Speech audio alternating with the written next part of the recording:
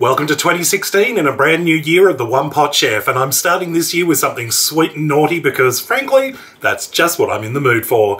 Let's make some beautiful chocolate peanut butter squares on the One Pot Chef.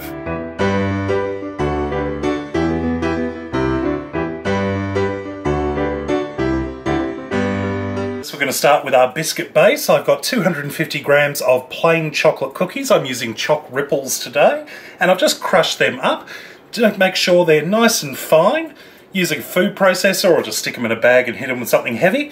And to that I'm going to add in 90 grams of butter, which I've just melted. Mix that together until combined. I've got a standard slice pan here, which I have just lightly greased and lined with some non-stick baking paper. It's about 30 centimetres by about 20 centimetres. And we're just going to put the biscuit mixture in. And just using a flat bottom glass, we're just going to press it down all over until it's nice and even and smooth. And that's ready to go into the fridge to chill while we work on our peanut butter filling. For our filling, in a saucepan over medium heat, I've got 90 grams of butter, and we're just going to allow this to melt until it's nice and bubbly and foamy. Next, we're going to add in half a cup of brown sugar. That'll give us a nice caramelly fudgy consistency.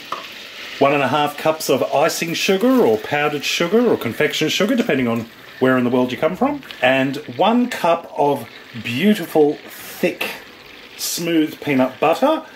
I'm using smooth, and I'm also using one that's not too oily, because I don't want this to become a slick, oily mess. I want this to sort of come together and almost be like a thick caramel. And just using a wooden spoon, we're just going to mix this all together until melted and smooth. Turn off the heat, and we're going to add in half a cup of chocolate chips. I'm using dark chocolate today, but you can use milk if you wish. And just stir the chocolate chips through. Spread the peanut butter mixture over the surface of the cookie crumbs. And this is ready to go back into the fridge again. This time it's going in for an hour, or until this mixture on top has set. Lastly, I've got 150 grams of good quality dark chocolate. You could use milk chocolate as well, but I think dark chocolate helps to offset the sweetness of everything else. And we're just going to melt this. I'm just going to use the microwave, pop it into a microwave-safe bowl, and simply microwave it for about 15 to 20 seconds, give it a stir with a metal spoon, put it in for another 20 seconds, and just keep going until it's nice and smooth. Pour the melted chocolate over the surface of the slice, and then simply smooth it out to make sure it's nice and even. And that's about it. Pop this back into the fridge for about 10 to 15 minutes to allow the chocolate to set, and we're ready to slice up and serve. That's set, so all we need to do is lift this out of the tin, like so, and pull the paper back.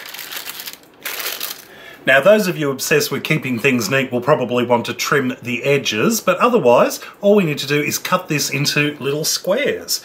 Now, I recommend cutting it into 2 centimetre or 1 inch pieces, because these are quite rich.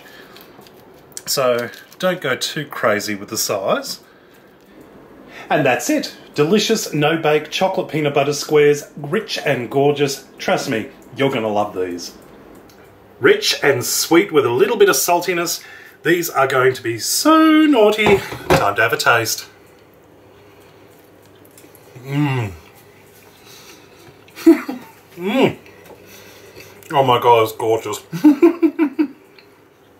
That's simply amazing. You've got that lovely crumbly cookie base at the bottom. You've got sweet and slightly salty peanut butter mixture in the middle, and that cool layer of crisp dark chocolate on top. It's a great combination. It's sweet, it's salty, it's bad for your teeth, and it's fantastic. Give it a go. Trust me, everyone will love it.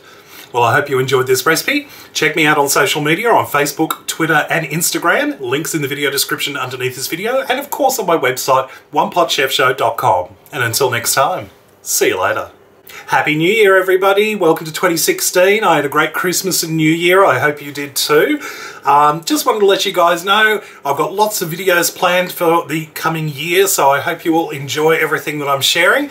Make sure you go and check me out on social media, especially Facebook and Twitter and Instagram, because unfortunately YouTube's subscription box doesn't seem to be working as well as it used to be. So if you want to absolutely make sure you're up to date with all of my latest videos, make sure you're following me on social media. So check out those links in the video description underneath the video. Alright guys, lots of love to you all. Talk to you soon.